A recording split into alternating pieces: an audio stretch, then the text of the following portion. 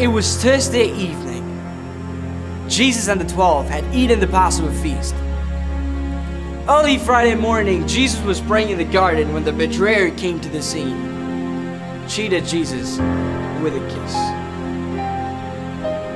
Jesus was arrested, the trials had started, questions were piled on him, but he answered none because he already prayed a prayer, "Let not mine, but yours be done." Jesus stood in obedience.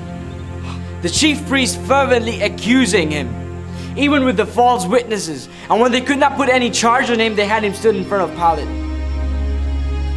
who found no wrong in Jesus, but the chief priests starting to shout. Pilate was confused, yet he knew he held the destiny of this man in his hands, knowing that the Jewish have a tradition to set a man free on a holy day. He chose a thug, a rebel, a murderer named Barabbas to face the crowd, together with Jesus, the Son of the living God. Pilate asked the people, "All right, who do you want?" People starting to shout, there is noise coming out, and everyone's saying, "We want Barabbas. Yeah, we want Barabbas." Pilate adjured the crowd to release Jesus. Instead, they shouted, "Crucify him! Crucify him! Crucify him!" The most horrific trial had started. Jesus the Savior was on the ground, and every leash on his back which was ripping off his skin. Jesus bared all the pain for you and for me. This is called gospel. The gospel is the good news of God sending his Son Jesus Christ to this earth to live a perfect, sinless, and a selfless life, to give his life as a sacrifice for your life and for my life. 2,000 years ago, he left his heavenly throne, came to this earth to live an earthly life, to be sacrificed on the cross. He was crucified, not because of what he had done, but because of what you and I had done. It was my sins, it was your sins that held him up on the cross. And nailed on the cross, drenched in blood, Jesus spoke his final words. It is finished. But that's not where the story ends, because it was not his life that was finished. Instead, it was our condemnation, depression, stress, pain, and death which was finished. The price you and I had to pay. Jesus paid it all, and he said, "It is finished." Saying this, Jesus died. He really died. The Son of the living God was slaughtered for you and for me. No more life, no more breath.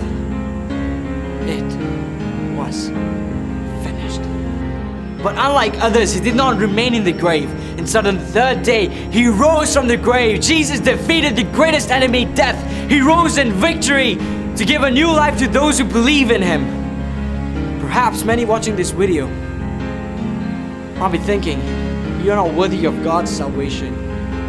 You may say, I deserve pain, I deserve the chains, and I deserve death.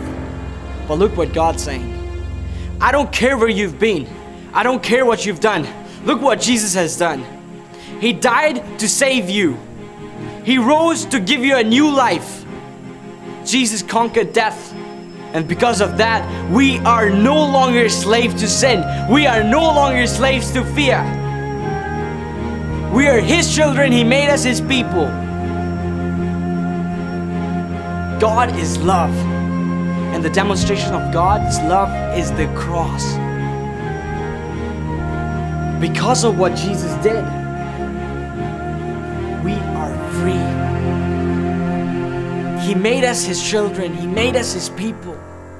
He brought us from the darkness of this world into his wonderful light, so that we could have a new life. The giver of salvation is Jesus Christ and Jesus Christ alone. Come to Jesus today and you shall be saved. Come to the cross today and you'll be saved. Today is your day to know him. Jesus is the only giver of salvation. And if you need it, come to him. Come to the cross. Because nothing in my hands I bring, but simply to the cross. I